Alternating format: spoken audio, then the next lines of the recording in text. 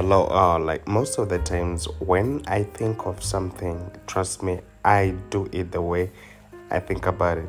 So, I thought of doing something like this. I'm like, now, why can't we just use these roll machines to to trim these pixels? Because I've never done it. You have been seeing me using these comb, the comb cutter, but this time around I had to try it with this machine and see how it can come out. And indeed the results that is very nice, as you're going to be seeing in this video. So I would like you to give me a time step by step, and I show you how I managed to achieve this look. Yes.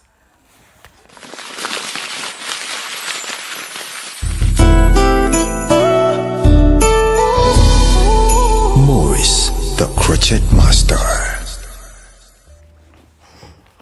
All right. Yes, my name is Maurice, the crochet master, and like to welcome everyone who is watching me wherever you are. Thank you so much, and may God bless you all.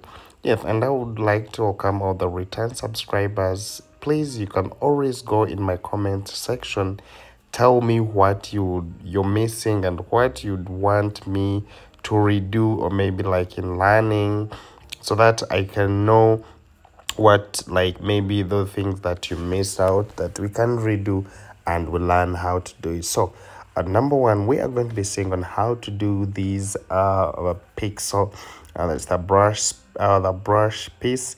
And I told you why I always call it a brush piece. It is the way of cutting, like the style, you know, like a brush piece. That is when the whole head is leveled, like the same size, not like these ones we always do when you find like on top it is big and sides the small. It is on top is big and on the side is smaller. No, so this one is like you find like the whole head is uniform. It is the same the same cut. So now we are going to be seeing on how to do this hairstyle, and trust me, it is very amazing. One, all you need to do is to first do the round cornrows. Why do we always do these round cornrows? Is because it is the best cornrow for the short piece. And what I would always advise you guys, like that I've been seeing, like most of you who always do this kind of the cornrow for the short piece, you always space it too much. Yes, and even my girls also have, they stress, they sometimes if I don't tell them the way I want it, sometimes they do all those mistakes to overspace it. And then at times it depends on someone's hair. You find like someone's got a weak hair, and then when you try to plait it this way, it gives it that look of overspacing, you understand? So so we need to observe that that the hair texture, so that maybe if the hair texture is really thin, then we need to overpack. Yeah, because these corners, they don't need to be overspaced. If they're overspaced, then it means your short piece is going to be with humps. I know most of you always observe that, like when you're trying to comb and you feel the humps in the piece. Yes, so that one comes when you overspace these cornrow. And yes, I've been seeing other people always, they first put the net and then they continue with the braiding, or with the after doing the bigger cornrows, then they apply the net, then they start doing the trimming. Yes, it can be fine, but though I feel like maybe it might be hard for you when it comes to oiling it. Yes, you know, we have those people who are very sensitive, who have got sensitive scalps. Like most of the time they be scratching themselves, so they need to be oiling their scalps to prevent all that. And that's why I'm like, now if we put that net before plating, yeah, because we are different people. There are those people who would want this hairstyle to last for a month or 2 months, you understand? And then there are those ones who just like it for a week. So for me, when I'm plating for somebody who is going to have it for like a month, I feel like it might be hard for her not to, if she is not oiling it, to stay with that paste for all that long. So that's why I already advise, like, try to make sure that your cornrows are very packed, they're not too spaced. Yes, they're not too spaced. And now the way you can see, like, these 4 lines from the center, they're too packed. That's how it could be, like all of it very packed.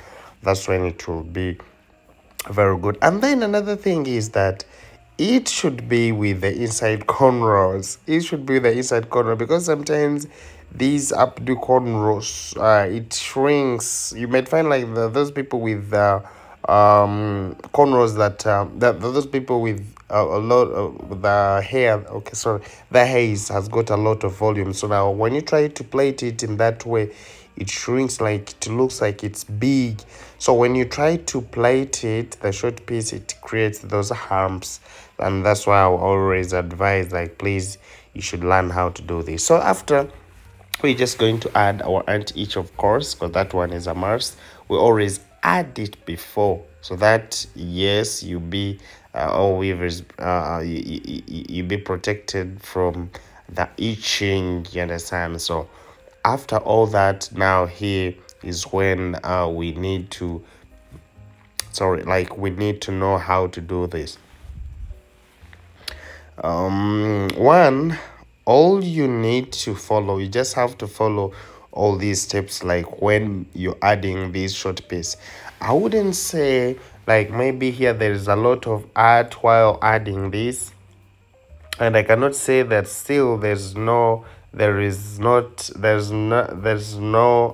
that you can be using. But what I can say, you just try to look at someone's head. And then another thing is, what are you going to do? You understand? So like me, I know already that I'm going to be doing a brush piece, and that one needs a few hair on the head. So there's no need of me adding like the 2 volumes, or like to add a lot. Yet I'm going to trim them, you understand? So it means I'm just going to be adding, or maybe like 1 layer, 2 layers. Yes, mostly 2 layers, so that it is not too much according to what I'm going to trim. But now this one goes like mostly there are those head, when you find someone's head doesn't have a corner behind. Yes, you should always, now there is when you add the art, knowing that you have to create the corner behind, in that it doesn't look funny. And then there are those head shapes that are already made with a corner, and if you use the previous adding of creating the corner, yet someone has got her own corner, that means it is going to be huge behind and looks bad. So this brush piece cutting, you just need to sew the piece. Now you can see here that like the 4 layers, but why? Just because I'm behind, I'm here like on the corner. Her corner is not that big, and it's just to a little bit pack. You pack very well, since we are going to cut it. Yes, so I know that even I don't tell you not to overpack behind. It is fine, you can overpack behind, but still you need to count your weave. It's not like just to overpack and then after you're going to cut it off, you're going to trim it. But for me, I know already what I'm going to be doing. That's why I'm telling you all this. So you just have to measure, looking at someone's head shape first, knowing that what you're supposed to do is and knowing the shape of the shape that you're going to be doing. So now if I would say that if it was going to be like a French cut, it would be like maybe on the sides I would put like one layer, and then on top it's where I would put like 3 layers, you understand, just like that. So you need to be creative in that way. So sometimes here on the center it is very, very dangerous to some people who do it unprofessional. And here is the issue. You find like some people, they find the itching here in the middle, mostly here. You know why? It is because whenever they are sewing this center, some of you guys do it like when you're trying to pull this thread, you overstretch it, you over pull it, and now it makes that cornrow like to overstretch. And now if it's stretched, it means the skin is stretching. So for all that time, like a week old, it means it is going to be dry. It will be absorbing water all the time, so it gets dry, and you find someone start getting the itching. And mostly you find like by the time of unplaiting, the hair just break. So it is very dangerous. That's why now those ones who have those ones with the closures on top, the center closures, they're fine. Yeah, it is always good to use them. But now like us who don't have it, still you can still do it without it, but just make sure and put it in your mind that you don't need to make it tight. You don't need to, whenever you're doing here, whenever you're on the center, don't over stretch the threads when you're pulling that wave. So here I decided to use a machine. Remember, in most of my videos I've been using the comb cutter, but this time around I wanted to use a machine because I feel like since now it is the hair that I added, I can make it the way I want, you understand. Since I'm going to do the brush piece, and then the whole hair is the echo is in the same size, so I can just do it the way I want, as you're going to be seeing. So you can see here it looks like her own hair, you understand. So that's why I'm like, now the machine is going to be working for me. So please, if you'd also want to join, please just go in my comment section, write anything that maybe you'd want me to redo for you.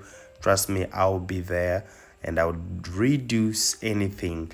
I know you have missed a lot for all the things that we have been teaching, but if there are those ones that you don't understand, please, you can always go in my comment section, tell me what we can redo, and we are good to go. This is just a little bit more to add on here so that we maintain our piece, and then we can just do our spray. Any spray that you feel is for the human piece, yeah, it can do work. My name is Maurice, the Crochet Master, and this is what I got for you. I'm gonna be signing out. Bye bye, see you guys.